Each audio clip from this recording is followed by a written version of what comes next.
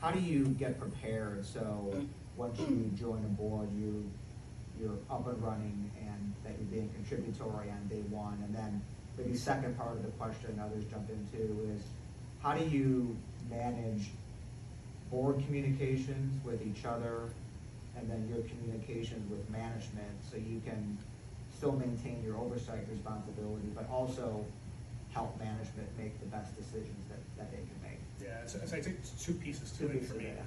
One piece is just the general preparation. So I took the NACD's directorship course that they have. I'm in the process of taking their directorship certification so that there's the basics of board governance understood. That's number one and kind of a key piece there.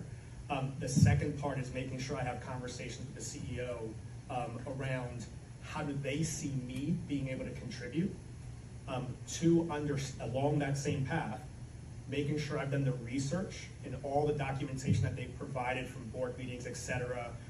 Little things such as setting up alerts to understand what are competitors doing in that space, what are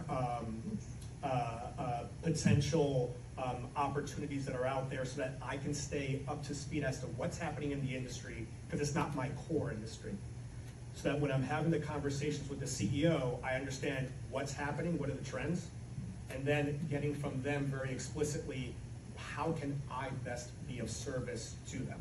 And if there's areas where I see something that potentially they're not seeing, make the suggestion to them.